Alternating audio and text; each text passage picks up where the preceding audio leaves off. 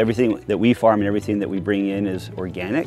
And it's really important for us to be using organic farming, regenerative farming practices. The natural habitat here would be oak woodlands with some chaparral on these more exposed hillsides. We have a lot of different soils in Napa. You have all these different microclimates, and so you have a lot of variety with grapes and wine, and also what we need to do to take care of them organically. Everything's totally different site by site. We're not organic by neglect. We're actively trying to design a system that's self-sustaining, and so that's why we plant intentional cover crop. We plant intentional hedgerows, and we time things to work with the vineyard ecology, agroecology. We get our fertility from our cover crop, and we know that the vector for red blotch overwinters as an adult and reproduces in the spring. So if we take our cover crop down before spring starts, so we're not giving it a place to reproduce. So we don't need to overcompensate and just have no cover crop. We just have to know where we have that particular pest when we need to terminate our cover crop so that we don't allow it to reproduce on our cover crop. Where we have excessive vigor or ripening issues, or the vines are growing a little too much, that's where we plant perennial grasses so that we can compete with the vines. Like California brome or blue wild rye are very competitive, and they bring the vigor down, and it's also great because then we're not tilling. Where we have weak vines, we're planting a good winter cover crop, vigorous cover crop with legumes and grains, oats and bell beans and peas, and we'll till that in the spring so that we get green manure. We're trying to create a functional ecosystem that sort of takes care of itself so that we don't even notice the pests and don't have to think about the pests because the whole place is in balance. That's the overall goal. The plants that we choose are hedgerow plants that are sort of known for having the right type of flowers for small little parasitic wasps and the different types of beneficial insects, and we kind of narrowed down 5 or 6 plants that work really well. And then it's the timing of when they bloom, so they're blooming through the whole summer. We do a lot of toyon. We love California buckwheat. We love Santa Barbara sage. We also use manzanita in the hedgerows, more for the beauty. And then we definitely use coyote brush in all of our hedgerows. It's an overwintering habitat for Anagrus. That's a parasitic wasp that manages our leafhopper populations.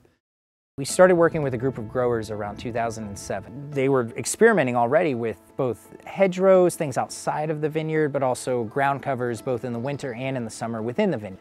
We began to try to evaluate different summer flowering cover crops for attracting beneficial insects to enhance biological control of leafhoppers. This is the primary pest that they wanted to know how to manage with habitat diversification. The Anagrus parasitoids can parasitize something like 60 leafhopper eggs. The key to leafhopper biocontrol is to have these parasitoids in your vineyard early in the season. Having identified the summer flowering ground covers that seemed like they would work, we did a multi-year replicated study. We looked at the parasitoid populations in the vine canopy and saw that there was really no difference. And as we looked at those data sets, we saw that just inherently some vineyards had a lot of biocontrol, others had very little. Leafhopper biocontrol kind of didn't seem to do anything with the presence of the ground covers as much as it did just the location of the vineyard. Seeing that there was something about the geography of these vineyards that seemed to drive these Anagrus populations, we analyzed our data relative to the amount of natural habitat within half a kilometer of the vineyard. So what we saw was that vineyards that were in more diverse landscapes had higher populations of these Anagrus parasitoids earlier in the season. That led to higher early season parasitism rate, which then led to lower late season leafhopper populations.